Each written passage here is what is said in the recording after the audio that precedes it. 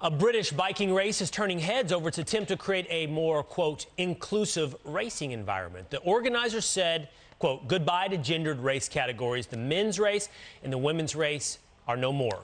With this radical rethink of what a race could look like, resulting in trans cyclists who once competed as men to take first and second place, leaving a young mother in third. Here to react, Fox News contributor and War on the West author, Douglas Murray. I see you shaking your head. This is actually, I want to see where you're going to go with this. I have some thoughts. What do you make of this all-inclusive race? Well, this is all too predictable. Remember a few years ago I said that the moment that you allow men, biological men, into women's sports, it's the end of women's sports.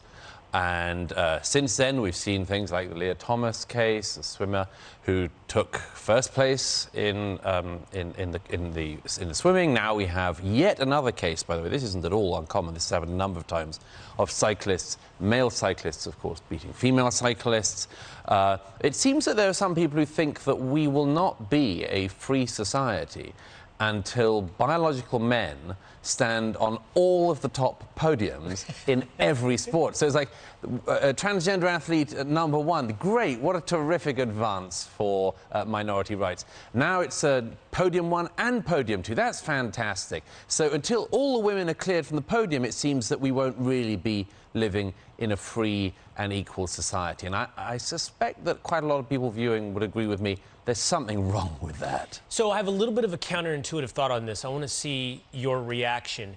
It is, sadly, the inevitable extinguishment of women's sports. Yeah, absolutely. Doing away with the women's category.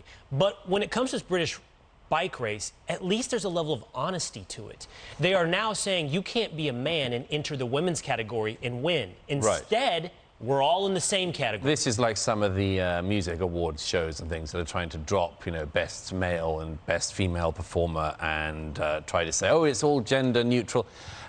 In the end, somebody suffers, don't they, for this? And in the case of sports, it's going to keep being women.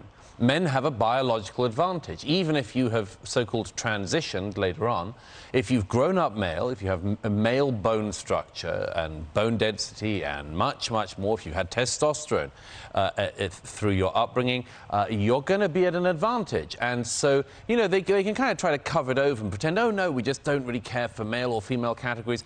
That's just the same thing. You're going to end up with the same results. Men are going to keep trouncing women. It's the end of women's sports. And I don't think either women or men should be accepting of that. I agree. And I think the trans athlete's about to soon learn who wins on the medal podium as well. Yeah.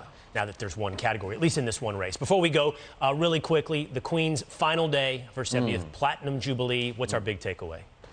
It's been an amazing occasion, not least because it's been just an outpouring of admiration and love for the Queen on the streets of Britain. To see those thousands and thousands of people going down Pall Mall, looking at the balcony, you think, well, no way Britain's going to be a republic anytime soon. You know, this was just a really happy occasion to celebrate an extraordinary 70 years on the throne of a Queen who has got the love of her people, not least by not intervening in politics, not making herself a political figure, but keeping herself as a figurehead of a nation, even though it's gone through amazing change. She's been there, and the people this week have shown their love and appreciation for that. Longevity and nonpartisanship, not easy to pull off. Nope.